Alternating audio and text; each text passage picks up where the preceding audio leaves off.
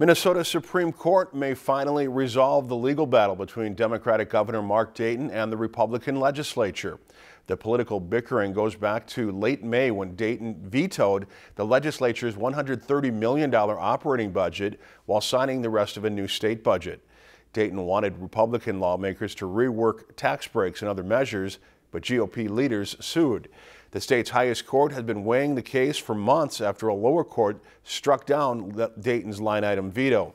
The court said Wednesday it would issue its opinion on Thursday morning. Depending on the ruling, the court's opinion may put to rest concerns that the legislature will soon run out of money.